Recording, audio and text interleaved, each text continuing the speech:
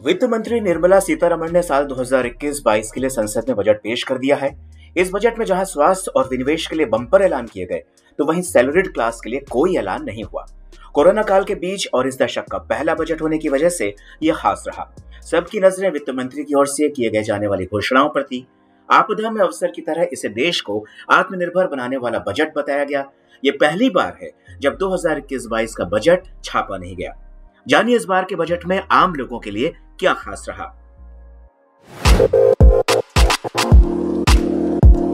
मध्यम वर्ग या सैलरीड क्लास की नजर बजट में इनकम टैक्स स्लैब पर खास तौर पर होती है, लेकिन इस बार टैक्स स्लैब में कोई बदलाव नहीं किया गया।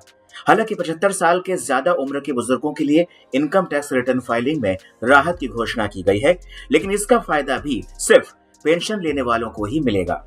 Now in the 75th year of independence of our country, when we continue our endeavor with renewed vigor, we shall reduce compliance burden on our senior citizens who are 75 years of age and above.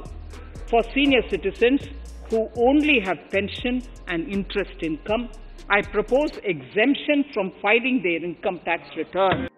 वित्त मंत्री ने दो बड़े ऐलान और किए हैं, जिसमें जीएसटी प्रक्रिया को और आसान करने की बात कही गई है। पीएफ देर से जमा करने पर कोई डिडक्शन नहीं होगा। साथ ही स्टार्टअप निवेश पर कैपिटल गेन छूट 1 साल के लिए बढ़ा दी गई है। इधर किफायती आवास का सपना देखने वाले वर्ग के लिए बजट में एक बड़ी घोषणा की गई है। दरअसल अफोर्डेबल हाउसिंग पर ब्याज छूट की सीमा को 1 साल तक बढ़ाने की घोषणा की गई है। इससे अपने मकान का सपना देखने वाले एक बड़े वर्ग को राहत मिलेगी। किसानों के लिए क्या खास रहा? इस देश में 3 नए कृषि कानूनों के विरोध के बीच बजट पेश करते हुए वित्त मंत्री निर्मला सीतारमण ने किसानों के हित में बड़ा फैसला लिया। किसानों को गेहूं के लिए 75,060 करोड़ रुपए आवंटित किए गए हैं। 2021 में धान खरीदी के लिए 1,72,752 करोड़ रुपए का आवंटन किया गया। इसके अलावा 2021-22 में agriculture credit target 16.5 lakh crore किया गया है। ऑपरेशन ग्रीन स्कीम में जल्द खराब होने वाली 22 फसलों को शामिल किया जाएगा। ग्रामीण इंफ्रा फंड के लिए 40,000 करोड़ की घोषणा की गई। ई नेम के लिए 1,000 नई मंडियां फार्म क्रेडिट का लक्ष्य रखा गया है।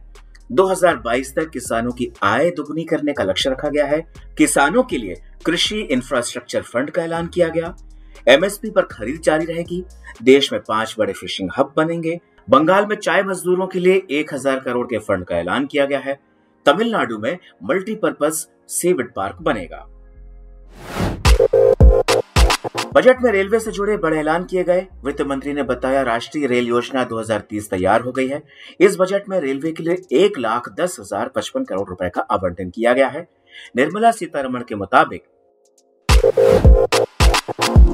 डीडीएफसी के पूर्वी सेक्टर को इस साल के अंत तक पूरा कर लिया जाएगा। ब्रॉडगेज रास्तों का 100% विद्युतीकरण दिसंबर 2023 तक पूरा होगा। पर्यटन वाले क्षेत्रों में विस्टाडोम कोच का प्रयोग होगा। वेस्टर्न और ईस्टर्न फ्रेट कॉरिडोर जून 2022 तक तैयार हो जाएगा। यही नहीं, फ्यूचर रेल रेडी सिस्टम बनाना एक बड़ा लक्ष्य है। बिजली से चलने वाली ट्रेनों का विस्तार होगा। रेलवे डेडिकेटेड फ्रंट को और आगे बढ़ाएंगे। मेट्रो के लिए 11,000 करोड़ रुपए का प्रावधान भी इस बजट में शामिल है। 2 तरह की मेट्रो सेवा, मेट्रो लाइट और मेट्रो नियो की शुरुआत की जाएगी। सड़क हाईवे प्रोजेक्ट के लिए क्या खास होगा? सड़क बुनियादी ढांचा को और बेहतर करने के लिए आम बजट में बड़े ऐलान किए गए हैं।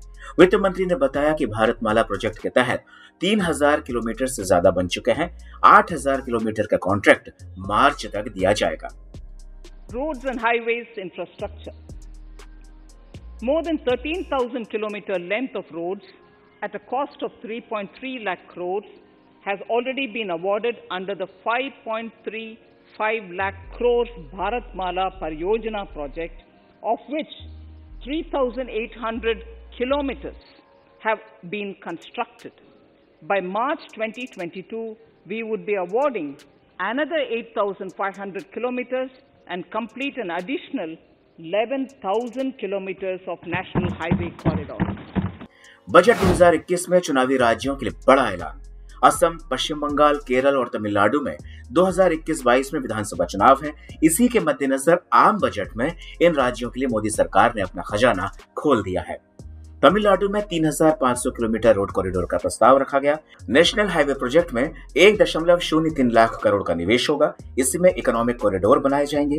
केरल में 65,000 करोड़ के निवेश से 11,000 किलोमीटर हाईवे का निर्माण होगा। मुंबई कन्याकुमारी इकोनॉमिक कॉरिडोर का ऐलान किया गया। पश्चिम बंगाल में 95,000 करोड़ की लागत से 675 किलोमीटर हाईवे डेवलप होगा। कोलकाता सिलीगुड़ी के लिए भी नेशनल हाईवे प्रोजेक्ट का ऐलान किया गया। असम में अगले 3 साल में 1300 किलोमीटर हाईवे निर्माण का लक्ष्य रखा गया है। बजट में आम आदमी की सेहत का खास ख्याल। कोरोना संकट के बीच आने वाले इस बजट में हेल्थ सेक्टर को काफी प्राथमिकता दी गई है।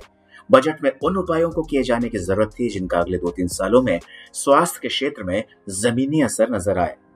हेल्थ बजट 2.38 लाख करोड़ हुआ। 64,180 करोड़ की हेल्थ स्कीम बनी। 17 नए हेल्थ इमरजेंसी सेंटर खुलेंगे। अर्बन जल जीवन के लिए 2.87 लाख करोड़ का ऐलान किया गया। टीकाकरण के लिए 35,000 करोड़ का ऐलान किया गया। वित्त मंत्री ने स्वास्थ्य बजट 94,000 करोड़ रुपए से बढ़ाकर 2.38 लाख करोड़ रुपए का ऐलान किया है। 64,180 करोड़ रुपए हेल्थ स्कीम के लिए हैं। सभी राज्यों का हेल्थ डेटा बेस तैयार करेंगे। 17 नए हेल्थ इमरजेंसी सेंटर भी खोले जाएंगे। अर्बन जल जीवन के लिए सरकार ने 2.87 लाख करोड़ का ऐलान किया है। साथ ही वैक्सीनेशन के लिए 35,000 करोड़ रुपए का ऐलान किया गया। Taking a holistic approach to health, we focus on strengthening 3 areas: preventive, curative, and well-being.